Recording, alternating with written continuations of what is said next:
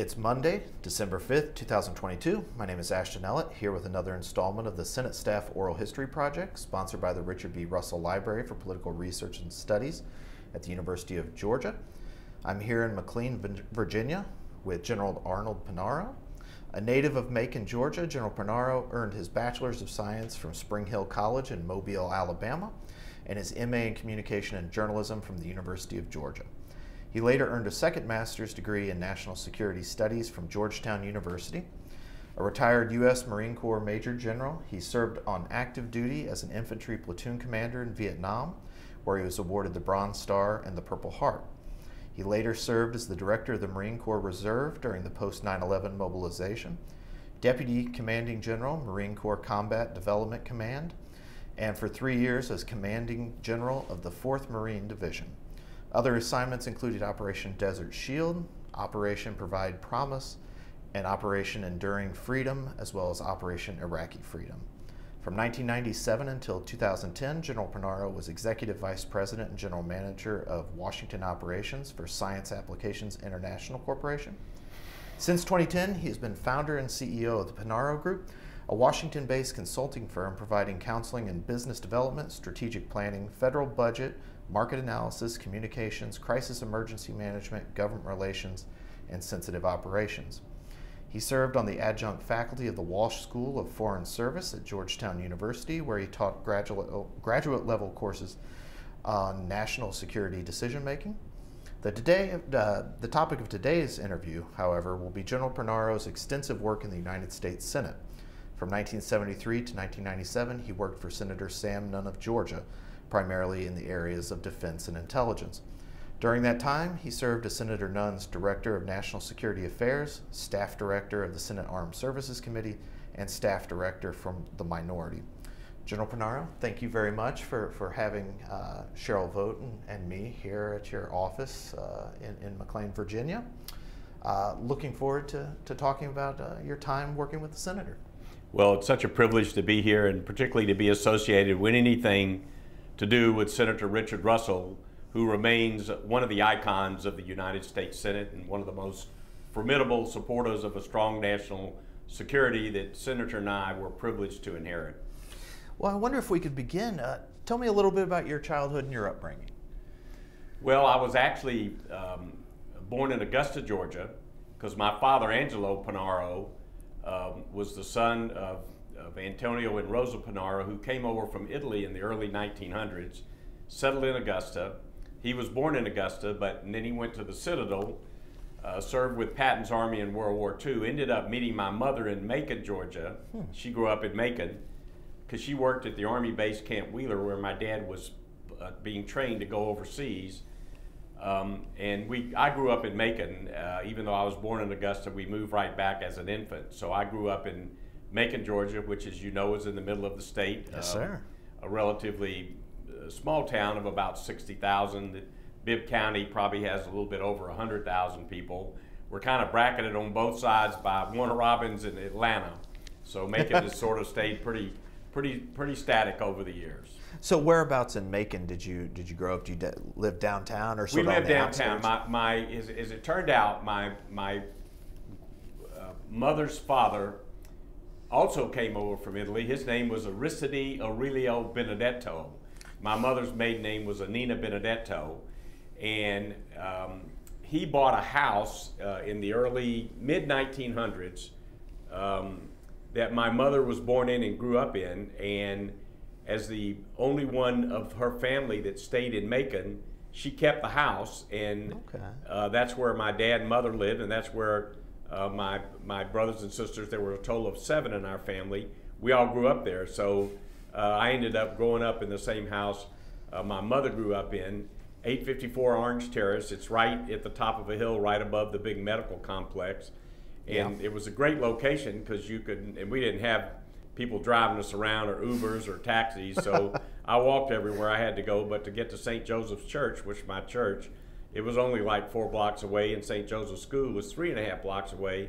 I went to Mount DeSales High School. It started at 8:15. I could leave my house at 8:10 and be on time for homeroom at 8:15 because it was 2 blocks away. So it was a great location. So it sounds like you were raised in a fairly devout Catholic household.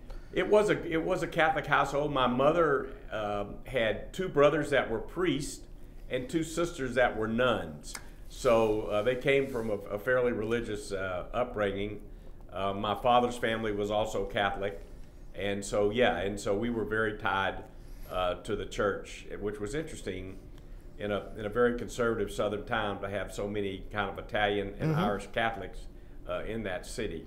So what did your parents do for a living? Did your mother stay at home? Your dad work? My dad was a small contractor. He had a degree in civil engineering, and he built light commercial and custom homes. My mother was a teacher. My mother taught home economics, and she actually taught it in the segregated black schools. She felt it was really important for them to have a good education. And during the time that I was still in high school, the high schools in Macon were integrated, and she ended up teaching at Mount DeSales at the Catholic high school. But she spent many years teaching in the public schools. So did your family, were they active in politics? Did they follow politics at all? Not really. That was not something that we paid a lot of attention to growing up. And in all candor, when I was in graduate school at the University of Georgia, when I got off of active duty in the Marine Corps after my service in Vietnam and on the staff of the Marine Corps Basic School at Quantico, my wife-to-be, Jan, had a great job working in Washington, so I was going to move back to Washington. I didn't have a job and saw a flyer for an internship program for Senator Nunn for 10 weeks, so I said, what the heck, I'll apply for that and give me something to do. So I didn't even know Senator Nunn. I didn't even vote for him because I was out of the country probably or something. But in any event, we really did not focus on politics growing up. Interesting. So you were telling me before we started the camera, you attended Spring Hill College, which most people probably haven't heard of Spring Hill College, a small Jesuit school in Mobile, Alabama. So what took you there? Well, so basically one of my mother's brothers that was a Jesuit priest was named Arnold, Father Arnold Benedetto, Society of Jesus. I was named after him. And of course, I wanted to go to the University of Georgia when I graduated from high school, like everybody else in my high school class. But my mother thought I would be partying too much, so she figured she better send me to Spring Hill where my uncle could watch over me. So that's what happened. That's how I ended up going there. Right. So you wound up being an English major, but that wasn't what you started out as. No, I was going to go into pre-med, and that was another reason I picked Spring Hill. They had a great pre-med program, but once I started taking biology, botany, and chemistry, I kind of figured out that was kind of too hard. So I switched to English. And the years that I was going to Spring Hill was the Vietnam War was raging. The year I graduated in 1968. Was the peak year of the draft, and everybody that I knew that went to college that year got drafted but Bill Clinton and Donald Trump. So, it was a kind of a different atmosphere when we were going to school. So, were you active in ROTC? Or, I was not. That would have been the furthest thing from my mind. I was, basically into, minimal attendance at class and maximum attendance at the beach. I think what you're doing here is dispelling a lot of misconceptions when people hear, this is an interview with General Arnold Punaro, that most people think gung-ho from the word go. So that wasn't you. Were you drafted? Well, what happened was, 1968 was the peak year of the draft. Right. And in Macon, Georgia, the lady that ran the draft board was named Mrs. Beasley. And my brother Anthony was 2 years older than I was, and when he was graduating from college, he wanted to get a deferment. And he went and met with Mrs. Beasley, and she said, nope, you're not getting a deferment. And he wrote her kind of a real nasty letter. I can imagine. Unfortunately, when I went to see Mrs. Beasley to get a deferment, and she basically said, oh yeah, I know your family, I know your name. If I don't get you in June, I'll get you in July. So basically, I was going to be drafted, so as it turned out, the Marine recruiter was on, and my dad who'd served with Patton's Army in World War II, and he was quite an accomplished Army man, graduate of the Citadel 1938, said, you don't want to be drafted, you'll end up in the Army going to Vietnam. So I looked at the Navy and the Air Force. They were only looking for pilots. And basically, to be a pilot, you had to commit for 6 years. You plus had to take a really hard test, and I'm not sure I would have passed the test. So the Marine recruiter, he was a major then named Jim Ray. I actually ran into him years later when he was a colonel. I was attracted, you know, because he said, well, if you go in the Marine Corps, it's only 2 years. It's not 6 years, it's not 4 years. What he didn't tell me was, and you'll be a second lieutenant, you know, what he didn't tell me was it's 2 years if you flunk out of officer candidate school and you go to boot camp, it's only 2 years. So I basically decided with a bunch of my buddies, we went out and had a few beers that night to decide, and all went the next morning and took the test. And he told me, he says, oh my goodness, you've got one of the highest scores we've ever had on this test. I found my record years later when I was more senior. I didn't even pass the test. But anyway, I signed up and ended up going to Quantico, and thought I was a second lieutenant. And when I showed up, and we're in this big hall, and you know, all privates A through M on this side, all privates N through Z on this side. And I go up to one of these mean-looking drill sergeants with the Smokey the Bear hat on. I said, well, where do the second lieutenants go? And he said, you'll never be a second lieutenant candidate.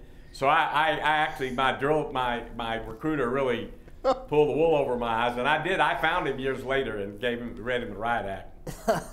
I guess we can laugh now. Yeah. We can laugh now. But I mean, basically, again, everybody I knew, other than a handful of people that, like, if you were going to medical school, right, you got deferred, but you had to go in the military after you finished your medical degree. Right. 68 was the peak year for the draft, and very few people got out of being drafted, and so I volunteered. So when did you find out you would be deployed to Vietnam? Well, so basically, we graduated in May. Our officer candidate school class started in November. That was a 10-week course, and you know, I've successfully completed that. Frankly, I don't think they washed very many people out. They needed second lieutenants pretty desperately in Vietnam. The average lifespan of a second lieutenant when I was there was 5 weeks.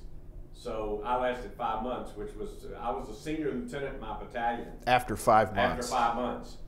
And so after the OCS, we went to the basic school, which was a 21-week course, and they were training everybody to be an infantry officer. So I kind of knew from day one that I'd be going to Vietnam, and sure enough, when we graduate, we started in February, we graduated in July, and because I had scored, even though I don't know that I passed the entrance test, I scored very high on most of the tests at the basic school. And so they sent me to a 5-week course, high intensity language training Vietnamese. And what they didn't take into account was somebody from the South with a Southern accent. Vietnamese is a tonal language, and the same word is said 6 different ways and means 6 different things. Mm-hmm. And somebody from the South with a Southern accent is not going to do well speaking Vietnamese. Sure enough, I didn't do that well, but I knew some basic Vietnamese, which helped me. But I ended up getting to Vietnam in August of 1969. Oof. And how long were you in country? I was wounded on January 4th, 1970, so a little over 5 months. Mm-hmm.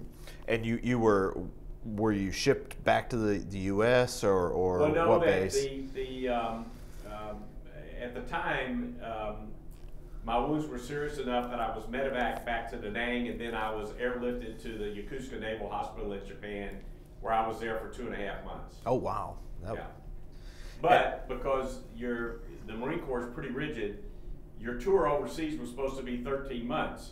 Okay. So I had only been in country 5 months. I'd been in the hospital 2.5 months, so I still had time left on my overseas tour. So they didn't send me back to the States; they sent me to Okinawa. Okay, so that counted as your deployment. Yeah, and so I ended up from there going back to the Marine Corps Basic School at Quantico to train second lieutenants. And because I had a really good combat record, that's the kind of people they wanted on the staff there. Right. So that was and so I was there for 2 years. So I did my full 4 years that I was supposed to, and then got out and went to graduate school at Georgia. So You went to University of Georgia and wound up in Grady College, so the Grady School journalism. Well, because I'd always been interested in journalism. Okay. And when I was at Spring Hill, I was the editor of the school newspaper and wrote a lot of stories and everything. And I worked on the Red and Black when I was there in the graduate school.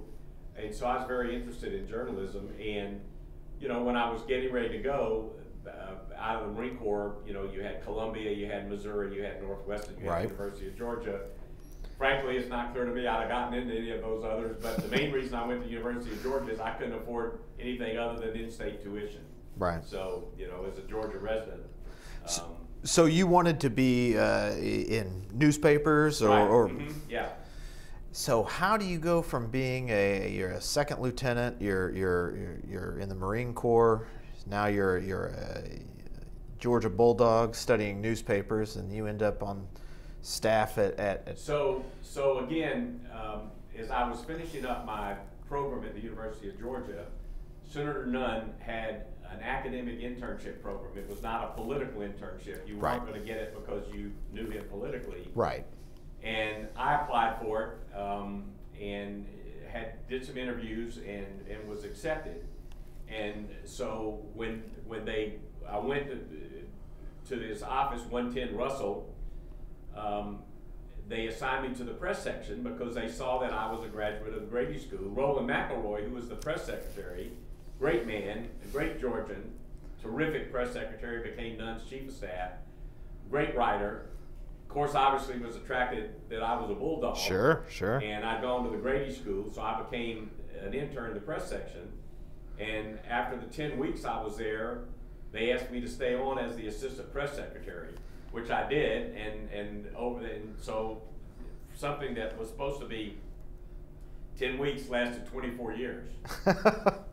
So what were your job responsibilities first as an intern and then as intern, assistant? You were primarily doing administrative stuff, Xeroxing, running letters around. Yeah. Plus, I basically worked in what was called Grant's Tomb. So there was a closet in the thing that had been a restroom that they converted into an administrative area where they had the machine called the Twix machine, where you would send out the notices to all the Georgia counties of grants that they got. That's why we called it Grant's Tomb. Thank you for clearing that up. We also, you know, being from the state of Georgia, you know, having a derogatory inclination towards the word grant was not, you know, unheard of as well. So we named the former bathroom Grant's Tomb. So anytime like a county would get this big award, I'd send out a Twix notice from Senator Nunn, congratulations, you know, Bibb County, you just were awarded $150,000 for this, that, and the other thing. Mm-hmm. We also had, and this is no secret, the auto pen. So Senator Nunn would get over 5,000 letters a day, and he would basically personally approve every answer. So you would have stock answers that, you know, somebody wrote about the Panama Canal or something. Oh, yeah. He would approve the answer. We'd put it on a machine, and there's no way he could sign them, so we had a machine that signed his name, the auto pen. Right. And you either signed Sam or Sam Nunn. And I was quite proud of the fact that I held the record for signing the most Sams in 1 minute on the auto pen. In fact, one Halloween, we used to, the staff there, we used to have a big Halloween party. I took one of my tan military uniforms that we didn't use anymore in the Marine Corps. The Marine Corps changes its uniform all the time. So we had a tan shirt and a tan trouser that we weren't going to be using anymore. So I got fluorescent orange paint and used the auto pen and put Sam and Sam Nunn over the whole thing. And I went to the Halloween party as the auto pen. Do you still have that? I do somewhere. I don't know where it is, but I know I have it somewhere. We'll have to preserve that down at the Russell Library. I'm not sure the Russell Library will want that. No, I don't know about that. So, as assistant press secretary, our friend Rogers Wade told me a story that you were the cameraman. That's right. You had a camera, and you took photos at wedding. It may have been Connell Stafford's wedding or some wedding that you all were at. So basically, I was also a photography buff growing up and also in college. Okay. And took pictures, and so naturally, people that came to Senator Nunn's office wanted their picture taken with the senator. So I convinced them to buy a 2.25 format camera. It was an old Rolleiflex. Great camera. And of course, you use film in those days. Mm-hmm.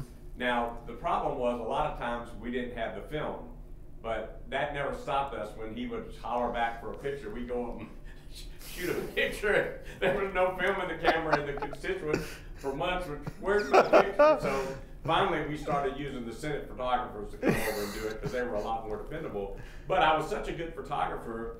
Gordon Giffen, who was Dunn's legislative assistant, but he got married to Patty. I took their wedding pictures at Duke. I took the wedding photos of all my sisters, my wife's sisters. So not for profit, just basically Sure. To help people out. So yeah, Roger's is right.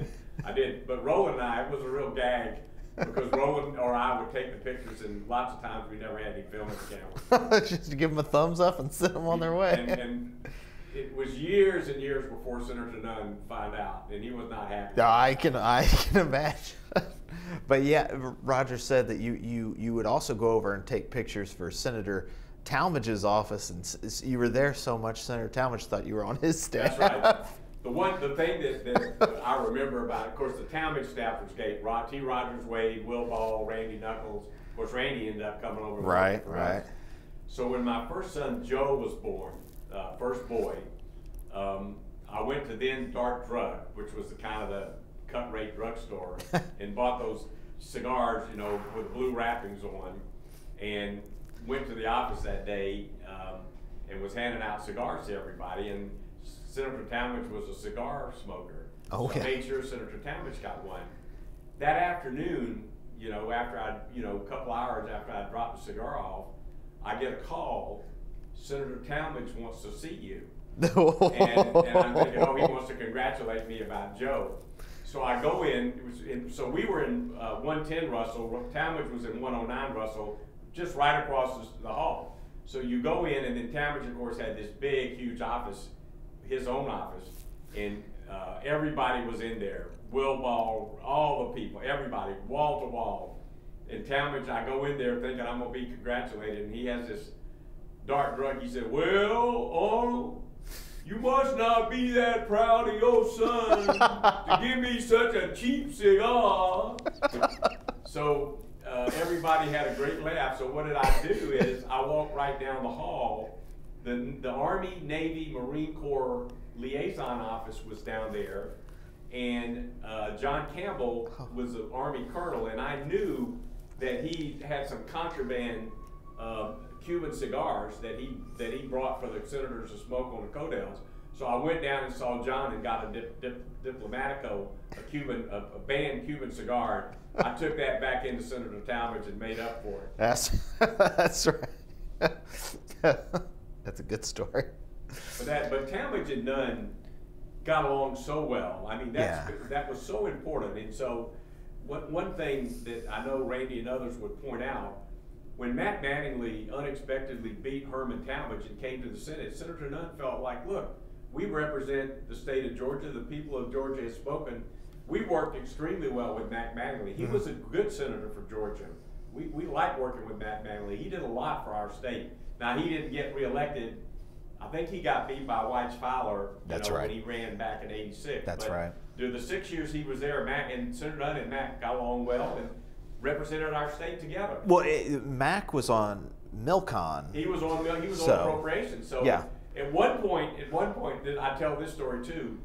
When Russell was chairman of Armed Services, Carl Vinson was chairman of the House Armed Services. So you had two Georgians that ran the defense establishment in the Congress. And the story was, and Powell Moore tells this story, our great colleague Powell Moore, that Russell and Vinson would say, look, we want to treat everybody equally, 50% for Georgia, 50% for the rest of the nation. And so we tried to mirror image that. At one point, we had none on Senate Armed Services. Jack Brinkley was from Columbus, was chair of Milcon on House Armed Services. Mac had Milcon on Senate Appropriations, and Bo Ginn from the 1st District had Milcon on House Appropriations. So if you look at our bases in Georgia and how well they are today, and the fact that in the first 5 bracket rounds we never lost a base, right? We pretty much took care of those bases and made sure they had modern facilities and modern new missions. Right. And Mac would have been in the majority when he. That's correct. So, That's yeah. correct. So from 80 to 86. Right. Senator Nunn was in the minority, Mac was in the majority, and again, did really good stuff for our state. But what happened was, after I'd been in the press section for a couple of years, because I was really the only one with combat experience on the staff, I started gravitating. Senator Nunn started moving me more over on the defense side, and he particularly wanted me to kind of take over and figure out how to help the Georgia bases, which I did. So I gradually evolved from the press section into being sort of in the national security section. So would that be national security section on personal staff or? So I spent 10 years on the personal staff. Okay. So Nunn did not become the ranking member until 1983 when Scoop Jackson passed away. That's right. And when he became the ranking member, he moved me over to the committee staff as the minority staff director. 3 years later, when the Senate flipped, he became the chairman, I became the staff director. Okay. But for many, so I would say, starting in about 77, somewhere in that time frame, I started doing the military stuff. So you're talking about military bases. What other military defense-related issues? Budget? Oh yeah, I mean, you had Senator Nunn was chairman of the Mankind Personnel Subcommittee on the SAS. Okay. Senate Armed Services Committee. We had gone from the draft into the volunteer force in 1973, and it was really struggling. It was going under, and we had to save it. So we spent a lot of time in that personnel subcommittee working personnel issues. You had the Vietnam drawdown. We pulled the troops out in 73. The country fell in 75. Senator Nunn actually did a report called Vietnam Aid to Painful Options that we worked on.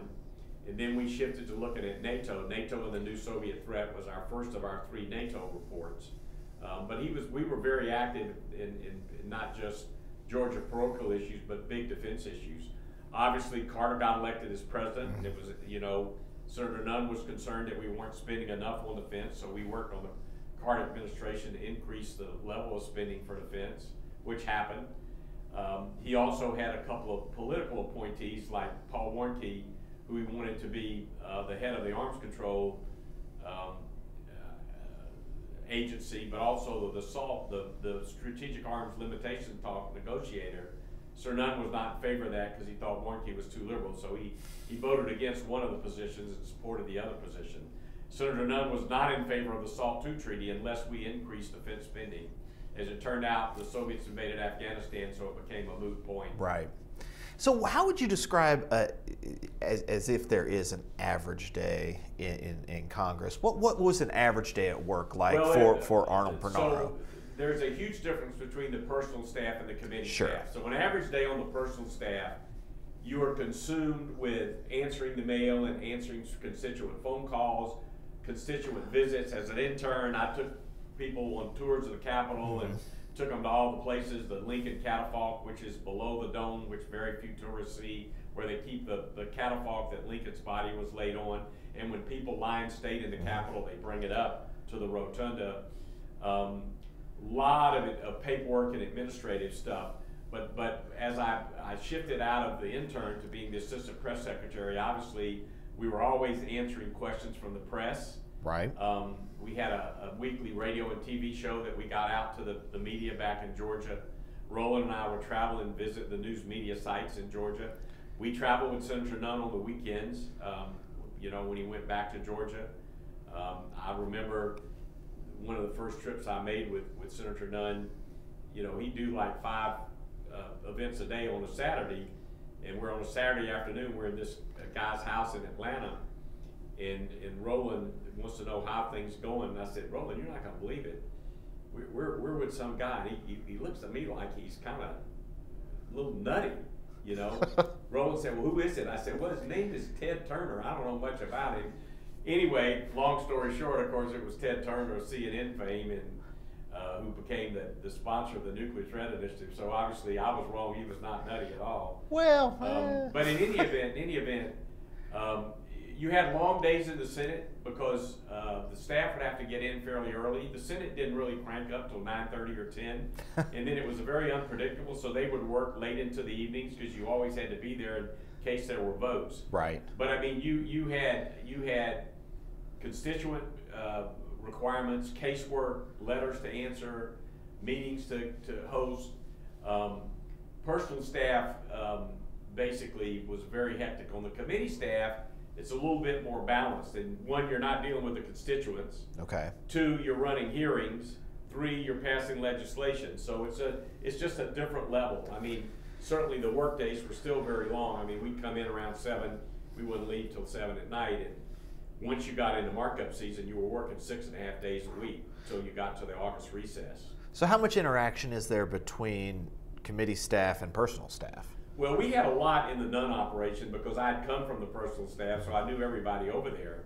So, you know, look, our job was to support Senator Nunn, and we understood that he had priorities that had to be dealt with, including defense interests in Georgia. And when they came up, they'd come over and meet with us on the committee. So we had a lot of, and I was lucky that Nunn's administrative or chiefs of staff were people that I'd worked with, Roland, Charlie Harmon, Bob Hurt. So we got along really well. We also did not want to have press people on the Armed Services Committee staff, so I asked Senator Nunn to keep the press people over in the Nunn personal staff, so they handle all that for us. Interesting.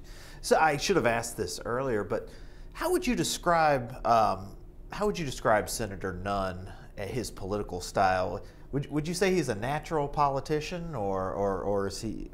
What's his individual political style like? Well, I mean, style generally, I should say. I mean, as Senator a boss, Nunn was a serious United States senator. I mean, he did his homework. He prepared for everything. He was very diligent.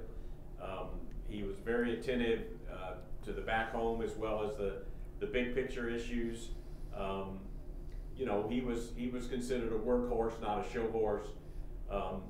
He got called. I mean, we unlike most senators, we didn't have to call Face the Nation or Meet the Press. They were always calling him, you know, he was considered an icon of the Senate.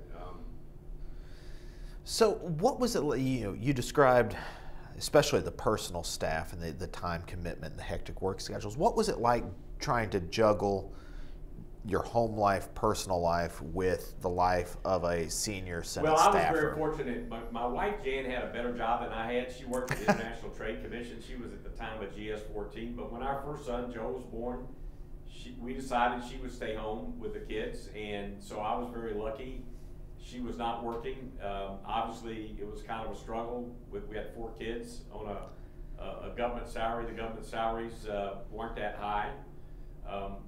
But I was very fortunate because she basically had the lion's share of the work with the family, and you know, one of the things that you know, I didn't get to as many soccer games and basketball games as I should have. I'm not making that mistake with my 10 grandkids. So, I want to focus on that work you did with the Senate staff. You know, when you were in the minority, which would have been 81 to 87, January 81 to 87, how did that work? Did Senator Nunn take marching orders from the chairman, or how does that work? The Senate Armed Services Committee, it was very bipartisan under Senator Stennis and John Tower. Right. It was very bipartisan under Barry Goldwater and Sam Nunn. We were equal partners. Okay. And they admired Senator Nunn. They needed Senator Nunn. They needed his votes. They needed the fact that he could bring the Democratic caucus along. Mm-hmm. So and today the Senate Armed Services Committee still operates in a bipartisan fashion. One of the hallmarks of that committee. And so as the minority staff director, you don't set the agenda, but we were full participants in everything that went on. It was a pleasure, and actually, it was really 83 to 87. I learned a lot, and I think I actually benefited by being the minority staff director before becoming the staff director. Why do you say that? Well, I kind of learned how the committee worked. I'd come from the personal staff, so I had not been on. So you weren't thrown into. You were able to, take that. We didn't run the committee. Right. We basically. You were able to observe and everything, and then when Senator Nunn became chair, we put together a set of briefing papers and books about this thick on things he ought to look at, because you set the agenda, you set the framework. We started with hearings on strategy instead of starting with hearings on the budget. Senator Nunn was always a big blue arrow person, big picture strategic thinker. But you know, we had some tough issues when Reagan was president. Yeah. If it hadn't been for Senator Nunn, the sale of AWACS to Saudi Arabia, which was so essential in the first Gulf War, wouldn't have gone through. So he was a key vote, you know, in any administration. You know, I don't know if Senator Nunn's, a bunch of books have been written about Senator Nunn. Sure. I didn't address this in my first book, but maybe some have. Just about every president asked Senator Nunn to be Secretary of Defense. Many people don't know that. One of the things that, when John Tower was nominated to be Secretary of Defense, and you know, mainly because of some issues that came up with his personal behavior, right, he ultimately was not confirmed by the Senate. And some people say, well, that was because Senator Nunn wanted to be Secretary of Defense. Actually, Bush had asked Senator Nunn before he asked Tower, and he turned it down. So that was just not accurate. So one of the really important issues that came before the committee that sort of bridges that time, 86, 87, minority to majority, is the Packard Commission. Right. And then the subsequent legislation that comes out of the Packard Commission. Were you involved in that yes. I was very involved in that. In fact, the people, Rhett Dawson, who had been the staff director for John Tower, was the staff director of the Packard Commission, somebody I knew really well, and is actually a close personal friend of mine. We do stuff together even now. Ken Krieg, who ultimately became the Undersecretary for Acquisition, Technology, and Logistics, was on the staff. And David Berteau, who right now runs the Professional Services Commission, was on the staff. Dave Packard would come up and meet with Senator Nunn on a frequent basis. Bob Barrow, the former Commandant of the Marine Corps, who actually had promoted me to First Lieutenant at Camp Butler and promoted me to Major when he was Commandant. So I had a relationship with General Barrow, who was on it as well. So we were very involved with the Packard Commission, and in fact, got Dave Packard to help us win the vote to create the Vice Chairman of the Joint Chiefs of Staff. We got their Packard Commission to recommend that. We only won it by one vote in the Senate. Wow. And thank goodness the Packard Commission also helped recommend it. So Senator Nunn was a big supporter of the Packard Commission recommendations. So Dave Packard of Hewlett Packard. Correct.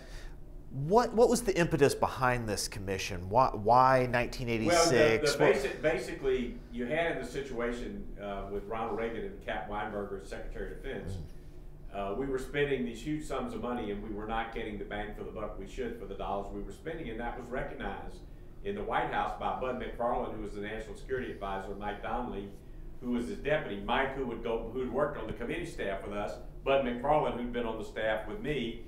He and I were the two principal investigators of Desert One when that fiasco happened in the Carter administration. So we were talking to them about the fact that we're not getting the bang for buck we should because the DoD acquisition system is so broken.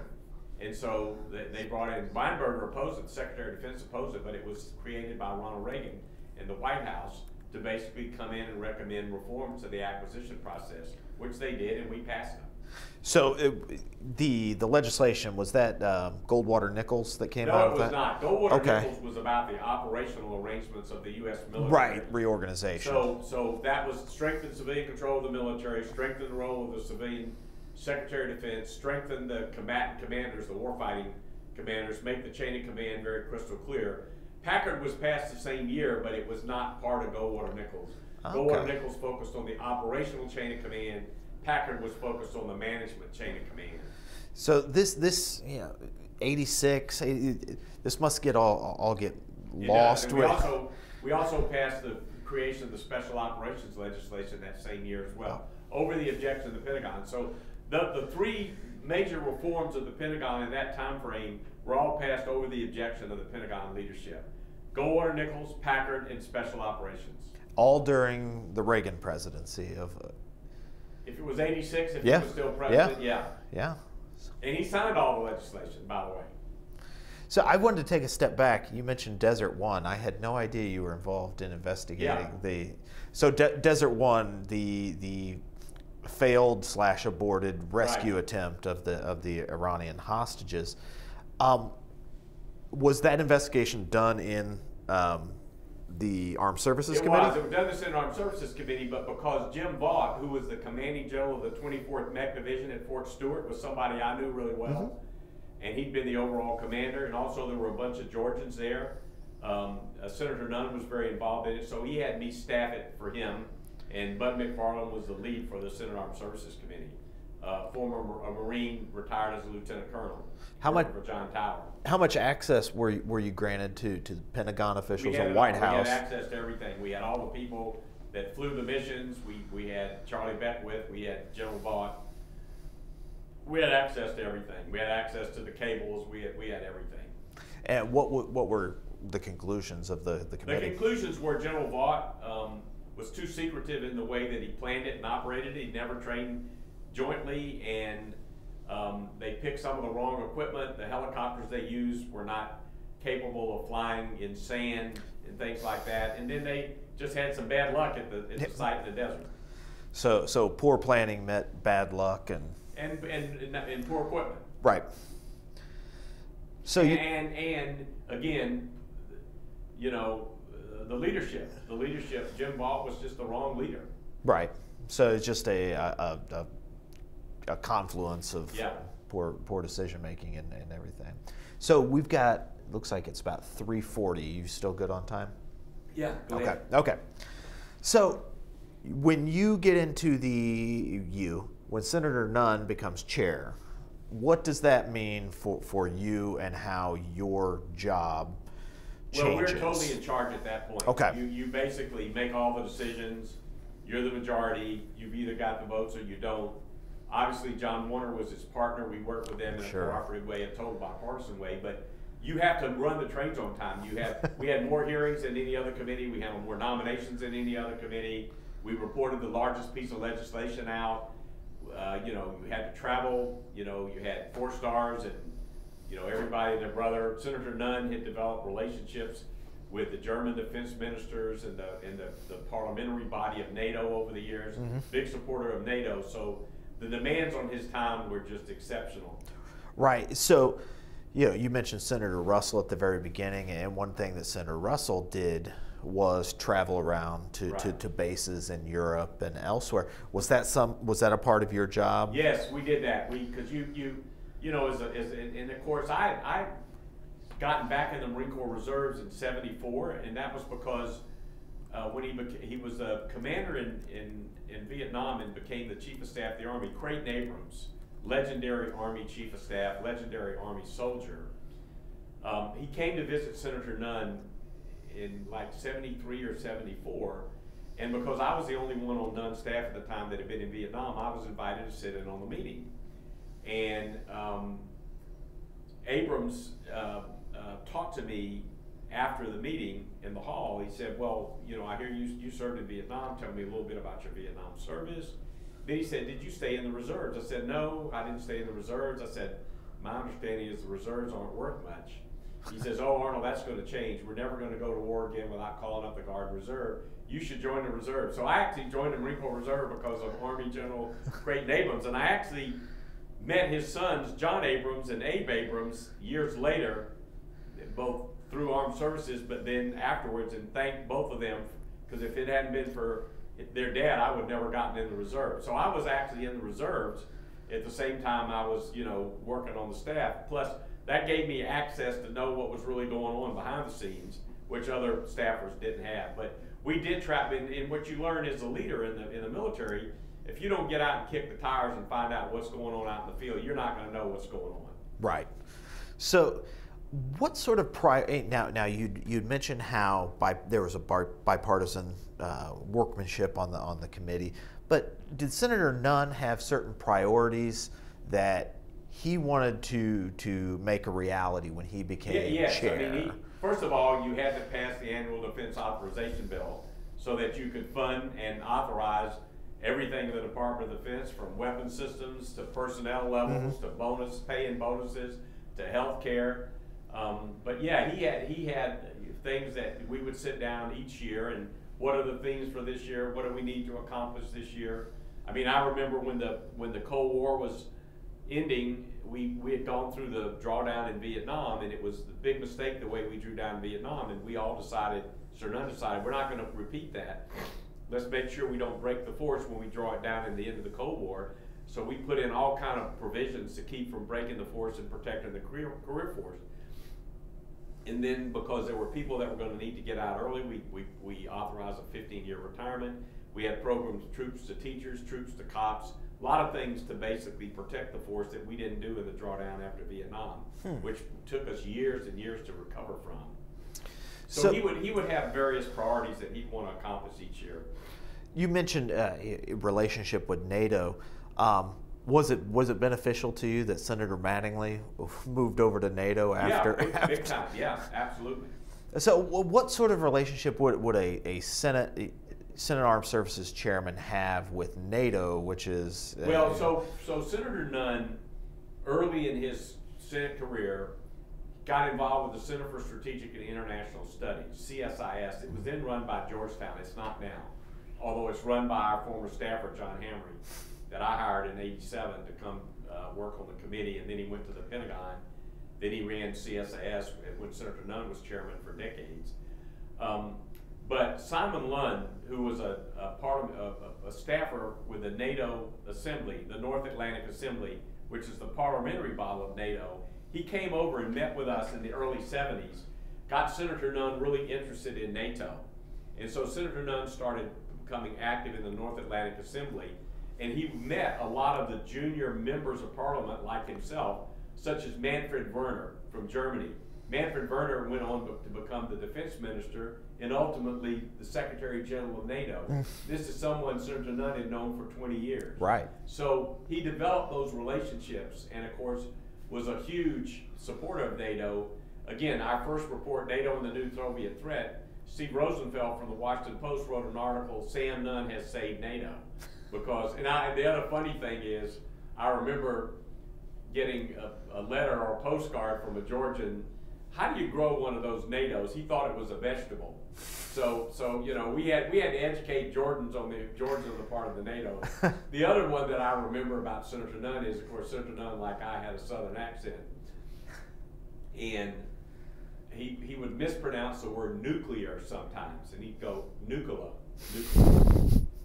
threat. And a teacher in Georgia wrote him a letter and said, Senator Nunn, a nuclear is a shellfish. You are trying to say the words nuclear. So we got that. But he had great, Senator Nunn had great, he was a networker before networking was popular. So, and he treated everybody with dignity and respect, including the military, so that goes a long way. Right. Yeah, more friends with or what is it, more flies with honey. So 1989, 1992 is a really critical period for U.S. Foreign policy. I mean, global, the geopolitical situation with the crumbling and collapse of the Soviet Union. How did the Senate Armed Services Committee respond to the pretty quick collapse and fall of the Soviet Union? First of all, Senator Nunn had a great personal relationship with Brendan Grosskopf, George Bush, Cheney, Colin Powell, all the people that were in charge, Jim Baker, George Shultz, and of course he and George Shultz and Kissinger and Bill Perry became famous friends later in life. So he was very involved in all that, and we basically had some viewpoints about, again, how do you draw down from the Cold War without breaking the force and making sure that you're postured for the future. So that's what we kept our focus on. Now you, Desert Shield, Desert Storm, something you'd mentioned with the AWACS. Were you mobilized during? Yeah, I was. How did that work? Well, so Al Gray, so Senator Nunn decided to have hearings about the possible Gulf War. And Cheney, Powell, Jim Schlesinger, everybody was anybody. But he had the senior military people telling him behind the scenes, Colin Powell, the chairman of the Joint Chiefs, Schwarzkopf, who we met as a one-star, that was the commander of Central Command, Al Gray, Sir Nunn, we don't want to go to war over there. It's going to be really, really bad. So he had the military whispering in his ear. Al Gray, then commandant, who I had a relationship with as well, decided to mobilize me so I could go over there and learn firsthand what was going on the ground. I didn't know it at the time. I thought I was just getting mobilized as a reservist. And got over there and ended up going to the 1st Marine Division that I knew well, and knew Mike Myatt and Tom Droughty, who were the division commander, assistant division commander. Ron Richard was the G3 of the 2nd Marine Division. Bill Keyes was the commander of the 2nd Marine Division. Jerry Humble was the 3 of the 1st Marine Division. So I really got a first-hand view of everything and the real intel of what was going on. And so that was, I think, very helpful to Senator Nunn. He will tell you. So you were able to communicate with Senator Nunn while you were mobile. I assume he had the clearance. Not really, but I was able to get back and fill him in. I see. Senator Nunn will admit to this day that one of the only mistakes he ever made was voting against the Gulf War when his resolution went down. We all recommended that he voted for it. I certainly recommended that he voted for it. If he could get that vote back, that's probably one he would change. Right. So, my mom in high school, well, when she was in high school, my grandfather served on Strategic Air Command base. SAC went away after, what was that, 1992? I don't know when SAC went away, but I will tell you, we were huge fans of SAC. We went to SAC every year. They had the best intel on what the Russians were doing and what the Russians were teaching. We flew out to Omaha every single year to meet with the SAC commander. Was that Offutt? Offutt Air Force Base. In the dead of winter, it was cold as heck out there, although you get a pretty good steak in the Oak Club. And we would get the intel briefing and get the Senator Nunn was one of the few people, in fact, maybe the only person in the legislative branch, including myself, that got read in on the SIOP, the Single Integrated Operational Plan, which was basically the nuclear laydown for in case we had to go to war, nuclear war with Russia or other people. So what all did that involve? Like which missiles would launch where? And we were read in on the PSYOP. We knew everything that was going to happen. That was sobering, I'm sure. Pretty sobering, yeah. That's why you put a lot of emphasis on. Yeah. He was a big supporter of the MX, the B2 deterrence, mm-hmm. Massive retaliation. You know, don't strike us, because if you strike us, you won't exist anymore. Have you? And this is jumping ahead a bit in talking about current events, but have you been surprised at the events in Eastern Europe with Ukraine and Russia, or is this sort of a pattern of behavior Putin is always one. I mean, Senator Nunn was never a big champion of NATO expansion. He thought it would be too threatening to Russia. So he was not one of the ones that would have been pell-mell, let's add all these countries to NATO. And Putin, of course, wants to push the boundaries back out. And I think there were things we could have done to deter him from attacking Ukraine. But now that he's attacked it, we've got to basically defeat him. So do you think that I was reading New York Times, and my father-in-law, full disclosure, works in the defense industries. In the New York Times was talking about how the Western powers, mainly United States and the United Kingdom, have sent so much material to Ukraine that it's now they need a massive buildup of armaments because of how much. We're going to have to reconstitute our stockpiles. I mean, I've got an op-ed that hopefully I'll get published in the next week or so. The fact is, we weren't buying enough munitions in the U.S. military to support our own war plans, much less support Ukraine. And you know, they've used more rounds in Ukraine than we basically buy an entire year in the Department of Defense. So that's one that has to be. And we're talking primarily artillery rounds. Well, smart bombs, artillery, not just one type of munition. Right.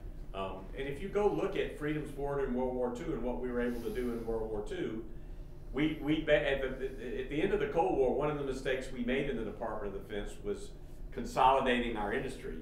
And so we necked it down because just like in the commercial side, just in time, having stuff ready just in time, that doesn't work well in wartime. So we're going to have to reconstitute and rebuild our defense industrial base and build capacity and second sources and things of that nature.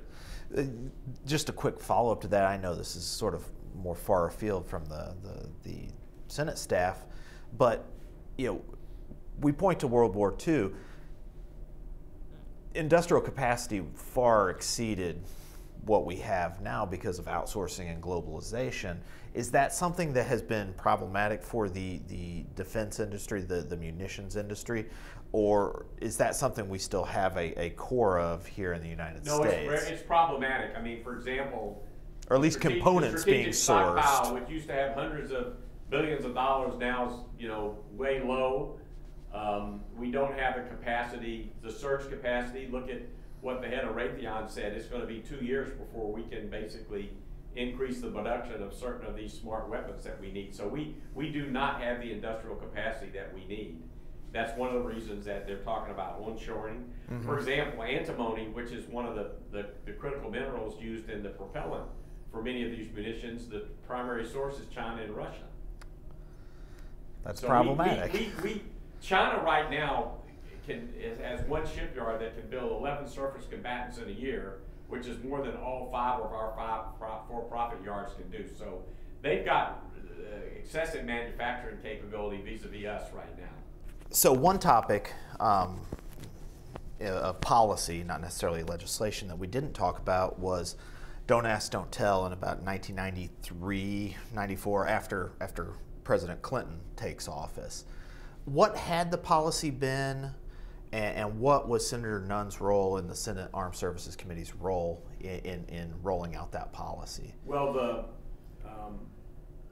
the longstanding policy in the Department of Defense during the period of time I served and all the years I served in the reserves and up until President Clinton was elected president was that gays and homosexuals could not serve openly in the U.S. military, and that if you verbalized anything or said that, that was the equivalent of serving openly. So during the campaign, candidate Clinton talked about changing that policy. And when he met with Les Aspin and Senator Nunn, who were his defense advisors, and I was in that meeting with Rudy De Leon up in New York, Senator Nunn asked me to brief then candidate Clinton about what it's like to serve in the military, particularly in a small infantry unit, and why he, Senator Nunn, didn't think that it was time to change that policy, that military wasn't ready for it, which absolutely proved to be the case. And he thought it was going to hurt Clinton in the South, but Clinton didn't, he downplayed it, didn't make a big deal out of it. What happened was Les Aspin went on Face the Nation like a week after the president was elected and said, we're going to change it, and that just created a huge firestorm. The Republicans in the Senate basically said they were going to come out all out against it. The president wanted to pass, by the end of January, the Family Medical and Leave Act, so the Republicans were going to basically put an amendment, which you can do in the Senate on that, to basically block Clinton. So Senator Nunn recommended, with George Mitchell, who was the majority leader, that they kind of walk away from it, which he did not want to do.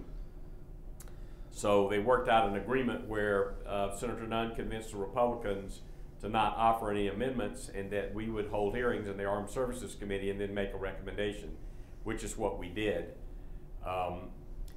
At the time, Mitchell, the Democratic majority leader, indicated to Clinton that he didn't think there were 30 votes in the Senate to basically change the policy of 100 senators.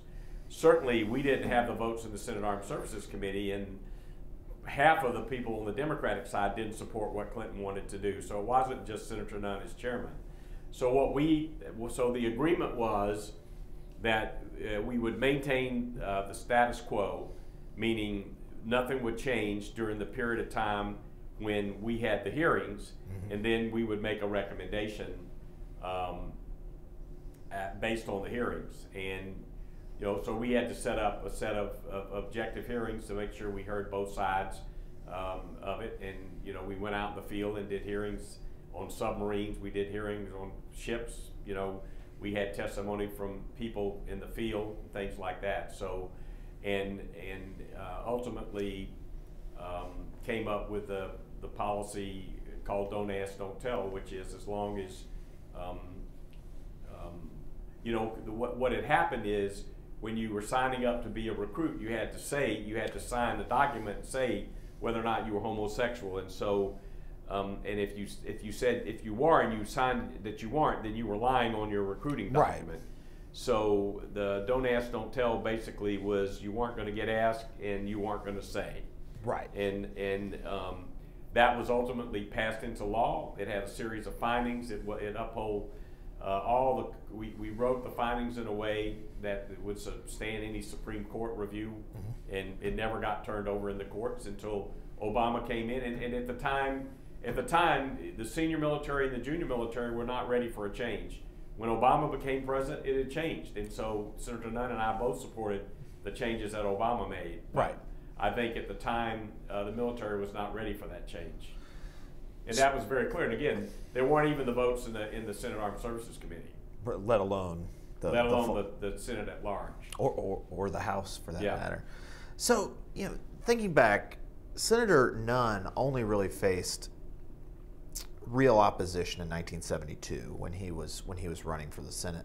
Why do you think he never really faced significant opposition in re-election? I think that's because he was very diligent in going back to Georgia and keeping his ears to the ground, basically taking care of his constituents, but also supporting policies that were in tune with the majority of Georgians.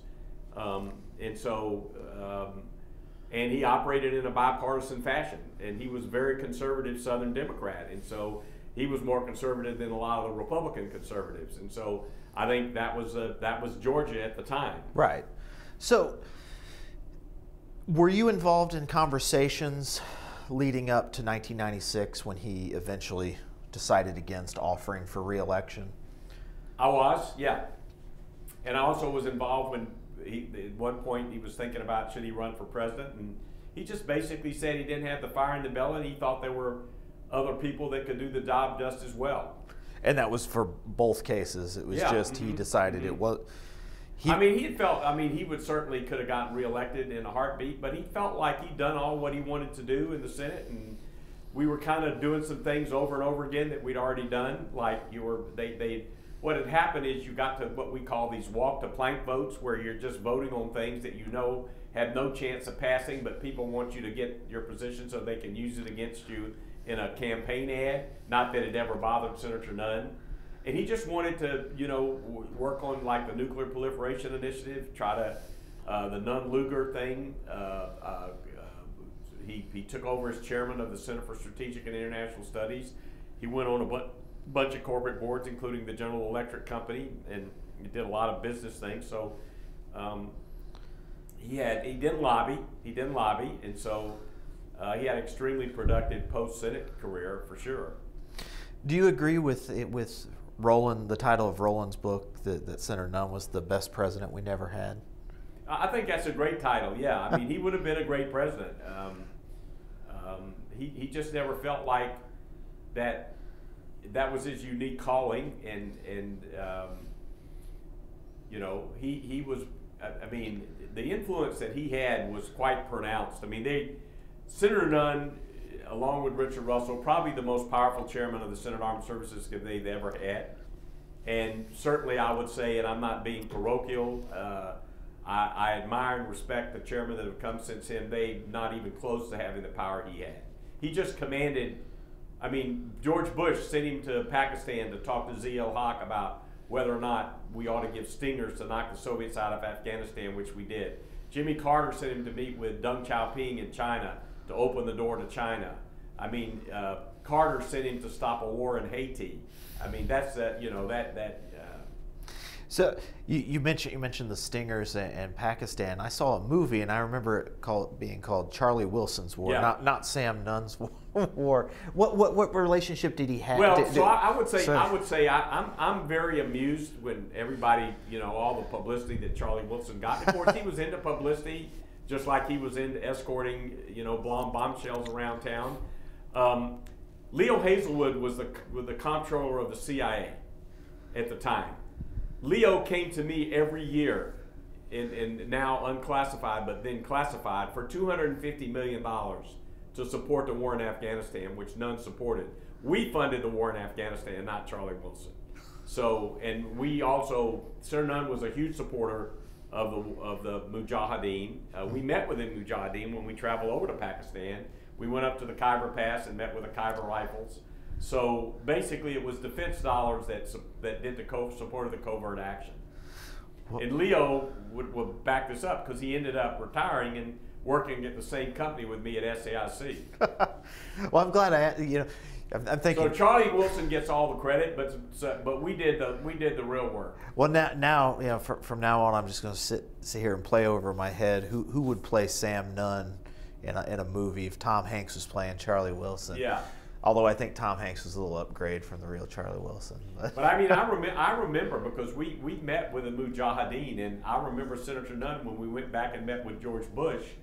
He said, Mr. President, you got to remember, they're not fighting for Jeffersonian democracy. They're fighting for their country. It was the Taliban at the time, by the way. So, did you ever reflect on that in your year? Because you were mobilized post 9/11 and with Afghanistan. I think I wrote about it in my first book. You did. Yeah. You did. So,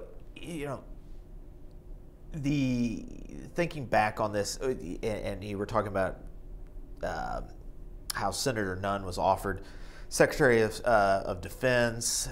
He had thought about running for president. How seriously should we have taken the chatter in 2008 that he was going to be picked as Barack Obama's vice presidential running mate?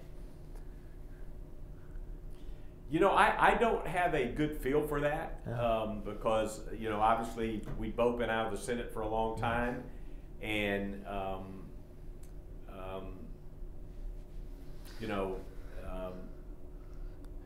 that's a question for the senator. I would have thought it was not. I would have thought that they were spouting that to basically try to shore up sort of their southern flank, but it was never a serious consideration. Senator Nunn was too conservative for Barack Obama and the Democratic Party. Yeah, certainly by 2008. And I mean, he was not, a big pro-union person, although he had great relationship with Coretta Scott King and Martin Luther King. Marty Jr. worked in our office for a while, but I mean, I don't think they were looking to shore up the South. Right. So the last 5, 6, 7 years, and as somebody who works in government, in the periphery of government, have been pretty chaotic in terms of, especially here in Washington. As somebody who had experience in Washington, what was your feeling? Watching the January 6th events unfold at the Capitol in a place that you had worked for so many years. Well, I mean, the thing that upset me the most was having been in combat with young Marines that were killed to basically protect our democracy, and you had these Trump people, and it was clearly pushed by Donald Trump, that were basically trying to overthrow our country. It was a coup. I mean, every one of them should have been tried for treason and gotten the death penalty, because that's what you do with treasonous people. What could and everybody that fought in every war our country's ever had died for this country, and it's a stain on our democracy that will never be erased. What could have been done to one, prevent it from happening in the first place? Well, I think better acting on intelligence sooner. But I think the military and the law enforcement should have used force. Deadly force. Well, is there any other kind of force? Not. I mean, when they're trying to kill you, I mean, I speak. People. I say a little bit tongue in cheek. The first job my country gave me, they sent me to a place where people tried to kill me, and they almost did. So, if somebody's trying to kill you, you have to use deadly force back. They were trying to kill the law enforcement people. So. Do you think and I think I know the answer to this already, but do you think there's been enough done to deter something like that from happening? No, I don't. No, I don't. I think the militia groups in this country are out of control. I don't think our law enforcement's on top of it. I don't think our intelligence forces are on top of it. I don't think people really understand the depth of the militia movement in this country. Which was something that I remember in the 90s, that being a real focus of the FBI and domestic intelligence. And they don't understand the ability of a person like Donald Trump to foment hate and dissension. I mean, it's not like you're the colonel and you're at Iwo Jima and say charge that hill, and all the young corporals charge the hill because they're in the military. Donald Trump incited this insurrection and this coup against the United States of America. Do you think anything will come of the January 6th committee's recommendations? Legislatively, no, because the Republicans will take back the House. They're not going to pass anything that looks like it's critical of what happened on January 6th. So I think it's all going to be through the judicial system. Maybe down the road it might pass, but I'm not real optimistic that legislative fixes will pass. You know, some would say the job of working in the government is not nearly as attractive as it once was. Would you still recommend to young people, or maybe not so young people, that they should still become active and work in government, become a staffer in the House or the Senate like you did? Well, so I'm actually, the third book I'm working on now is about the Senate confirmation process called If Confirmed. And one of the reasons I want to write it is I want to give people an incentive to come in government. We need better people to come in government. Yes, I would still encourage people to go in government. There's no better calling than working in your government. No higher calling.